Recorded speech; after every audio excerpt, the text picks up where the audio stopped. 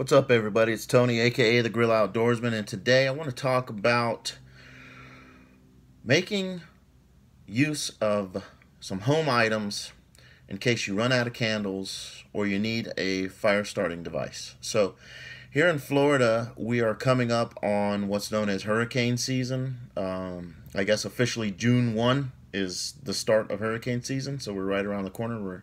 Today is the 29th. So we're at the end of May, and I've been through several hurricanes. I've lived in Florida since 1997. Been fortunate. I've had some trees fall down and this and that and the other, but nothing too crazy. A lot of power outages, a lot of extended period power outages, 2, 3, 4, 5 days, a week, 2 weeks, etc. So if you find yourself at home with no candles and you need a candle, here's a couple of tips.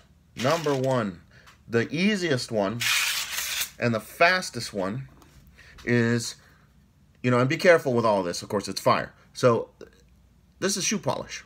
So this happens to be Kiwi brand. Kiwi is the polish that I use. And if you don't have a candle and it's pitch black in the house, you can at least temporarily give yourself some light by lighting your shoe polish on fire. Now it will drip.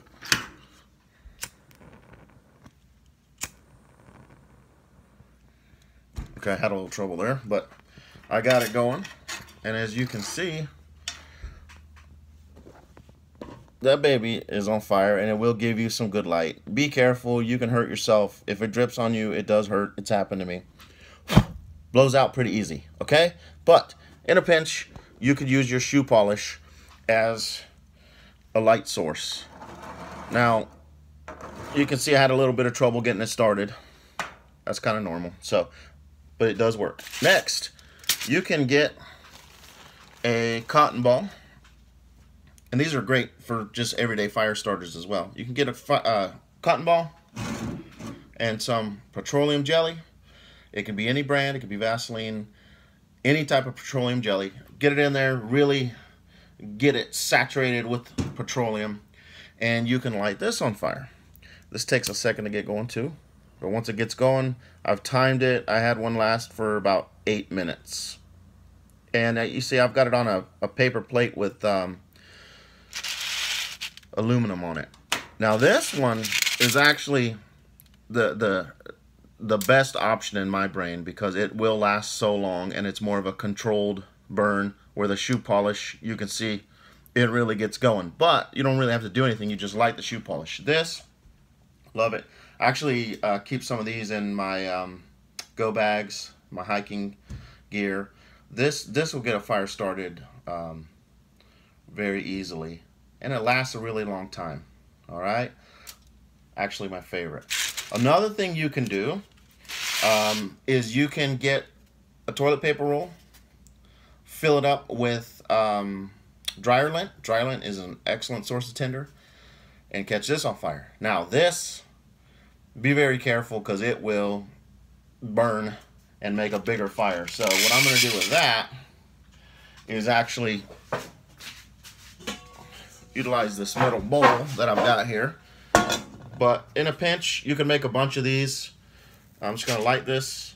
You can see it lights very easily.